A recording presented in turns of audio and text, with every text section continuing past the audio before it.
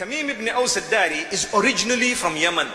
There was a flood that occurred in his area, which made everyone run, which means they went out of that area of Yemen.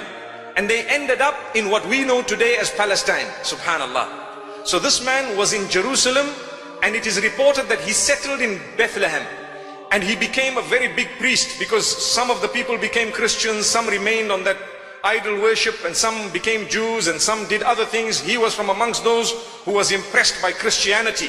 So he became a Christian, and he became a priest, and he became a monk, and he used to teach the people in the monastery, and he did so much. And he says, I used to teach people about Christianity. I used to try and search for the original teachings of the Bible, the Old Testament, the Torah and the Injil. And he says, one day I had a journey to be made. So I went out, and at nightfall I was still far away. So I decided, no, let me rest at this place. And I found myself in a valley where there was mountains. And for the first time I felt so scared, because I know about Jinn. May Allah subhanahu wa ta'ala protect us from the Jinn and even from the evil of mankind. Ameen. So my brothers and sisters, he says, when I felt this, I remembered that when I was much younger, the Arabs used to say, when you are scared of the Jinn of the mountains, you must ask protection from the Jinn of the mountains. Up to today, in a lot of cultures and traditions across Africa and some of the Middle East and even some of South America, I've heard, when there is a mountain, the people ask for protection from the god of the mountain or the Jinn of the mountain. So he says, I was trembling, although I myself was a monk, but I said to myself, A'udhu bi sayyidi hadha al-wadi, which means I seek the protection of the chief Jinn of this particular valley. So he says, as I lied down, I heard a voice. Subhanallah. The Jinn spoke to him.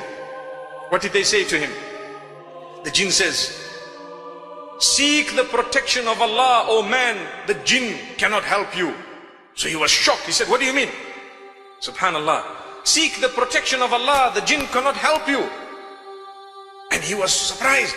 The Jinn says, there is a messenger from amongst the unlettered who has come out in Mecca, and he has brought a book, the completion of the Old and New Testaments. It is the final testament. He has come out, we have heard it, and we have accepted the message. The man was shocked.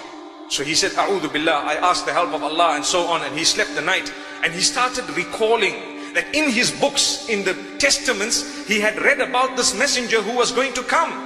And the description was that of Medina Munawwara. So he's trying to add the two together. The following day he got up and he went back to his area. He went straight to the chief monk, and he asked him, look, this is what happened to me last night.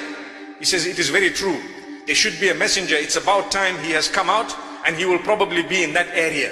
So he says, I started gathering some of my friends, and we gathered a group of people. It was the 9th year of Hijrah. And subhanallah, he says, we arrived in Medina Munawwara. We looked at Rasulullah sallallahu alaihi wasallam, and immediately I told him, I bear witness you are the messenger. Allah is one. There we are. Subhanallah. So who invited him to Islam? It was the Jinn. Subhanallah. Tamim al-Dari. Tamim al-Dari. Constantly we're worried Islam is under attack.